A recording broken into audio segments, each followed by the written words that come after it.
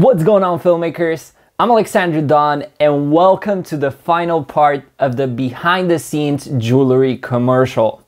So let's see the footage that we're gonna analyze today. It all starts now. It all starts now. So hold it steady. Oh, are you ready? It all starts now. So hold it steady. Oh, are you ready? It all starts now. So guys, what do you think about the final footage that we're gonna analyze? The good part about this is that we don't have only one scene, we have 3 scenes that we're gonna analyze in this final part. So if you're new to the channel and if you're seeing this video first time, I suggest you watch the first, second, and third part first so you can know a little bit better what I'm talking here, because all these 3 parts are connected between each other, and it's really important for you to watch the other parts so you have a better understanding of what we're talking here. So without further ado, let's go behind the scenes and let me explain how I achieved this image. So if you're used to the other episodes, you know that in the first one I talked about my camera gear and lighting gear. But if you forgot, I'm gonna tell you again that I shot the entire thing with the Sony Fx6 with the 50mm f1.2 from Sony, all autofocus, and I had a filter in front of the lens to smooth out my skin tones. Because we have a lot of face in this commercial, we wanted the skin to look as good as possible. And secondly, my lighting of choice for this commercial was Nowlight, which is my favorite lighting company, and I love using their lights every day, anytime. So let's go behind the scenes.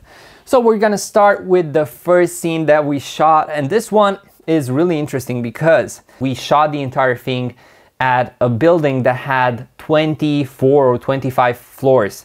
And this is kind of crazy for Romania. We don't usually have building this tall.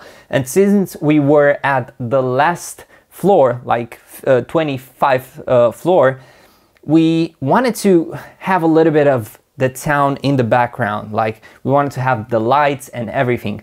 But it was kind of hard because the lights in the background were not so visible. And our light, the light that we have right here, so if you look on the clip on the left, you see that we lit the entire thing with only one pavo tube. And I was at ISO 12,800 on the Sony Fx6, and my pavo tube was at 1%. And even at 1% was way too bright for the scene that we shot, because I had to increase the ISO so I can see the background, and I also had to dim down the lights from the room in order to match the exposure with the background. So it was kind of a little bit hard, but I think I managed to make it, even though, like I said, the pavo tube from up top was 1% in intensity and it was still too bright. But I wasn't really that happy with the results and how it was looking. So we only shot a few shots here, and we ended up moving the scene in a different position. But I still made a few shots, and I think they look pretty good, but I'm not super pleased with them. We ended up moving to a different location in the same space, but this time this location looked way better, and I managed to make my lighting the way I wanted. So as you can see, we have a mixed panel 150 with a softbox on it and a grid. This grid allows me to limit the spread of the light, and the light goes where I want it to go. So imagine this, you have a softbox, and the softbox gives you light like this. So it goes like, this is the light, and it goes like this. When you put a grid on your softbox, the light then goes like this. It doesn't spread on laterals. So this is why you really need to use grids whenever you want to control your light a little bit better. So as you can see, I'm using one light source, and from this behind the scenes, you cannot really tell how much lighting I'm using, but I'm gonna tell you right now. So if we look at the clip, you can see there is a really small pavo tube in the back and 2 other pavo tubes on the left. So look at the image on the left, you're gonna see 2 pavo tubes that stay there with their own magnets. So the pavo tube 6C have their own magnets, so you can just stick them whatever you want. And I put them there so I can have a really beautiful backlight on her hair and on her back. As you can see, it looks really nice. I really love the effect that it gives, and because I have this filter in front that smooths out highlights, it also smooths out my lights and it looks like super bloomy. And the filter is from Princeless Effects. It's the Dream filter. But anyway, I really loved how this shot turned out, and we're gonna do a little bit of lighting diagram so you can see exactly how I set up the shot. So let's draw the space that we filmed. So here was the table, here she was. So in order to make this really nice, we have to take a look at our space. If we take a look at the space, we see that we have a little bit of LEDs in the back that are from the Knorr logo. And these LEDs are right here. And this LEDs were giving me a little bit of light on her face, but not that much. So it was a little bit filling the space with light. But the thing is, these LEDs had a really yellow color in terms of white balance. So they were around 2900 kelvins. And the good part about nanoLights is that you can basically set up your white balance on the lights. So I put the other lights, the pivot tubes, on the same temperature. So I have the pivot tubes, one right here, one right here, and one right here. And these pivot tubes were giving me light like this and like this. So these pivot tubes were on 2900 kelvins because I wanted to recreate the same lighting that I had in the room. And my main key light was here with the grid on it, and the light was going like this. So this was the mix panel. My camera movement from here to here, and I also moved the camera at some point here.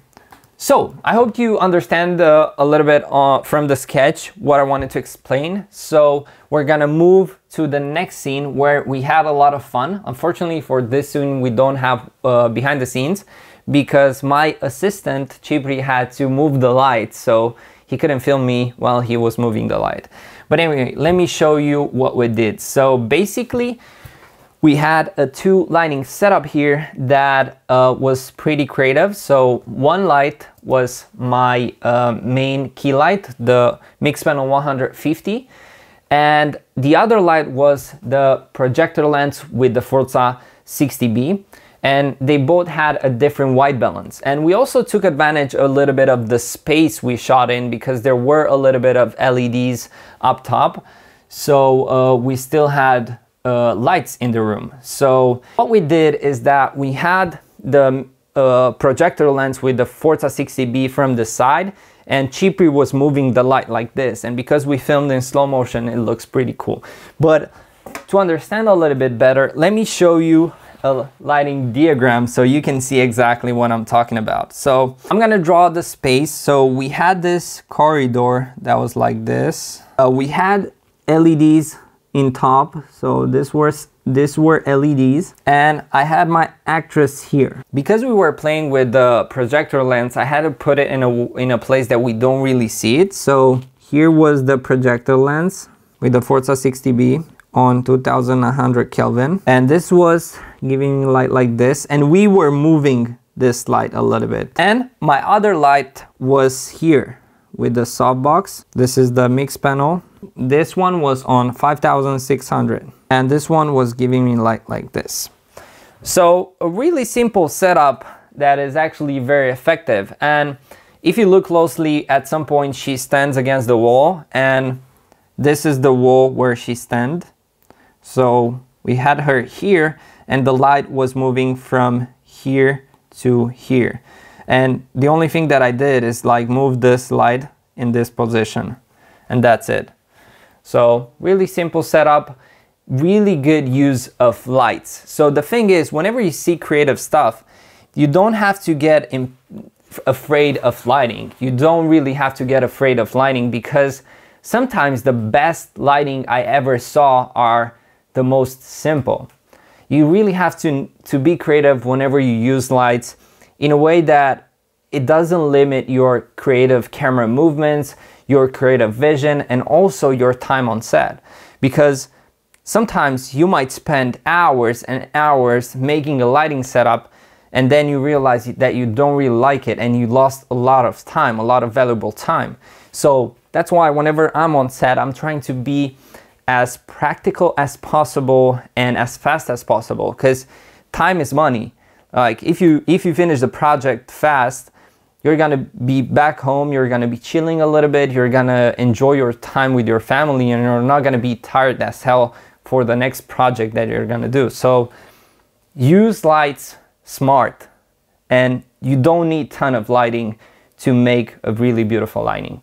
So I really hope you enjoyed my series on this behind the scenes. If you enjoyed it a lot, I'm gonna try to do something like this next time. But in the meantime, make sure you subscribe, because I had other projects where I filmed behind the scenes and you're gonna be blown away on the results. So let's meet again on the next one. And until next time, I really want you to go out there, create some epic content and have fun.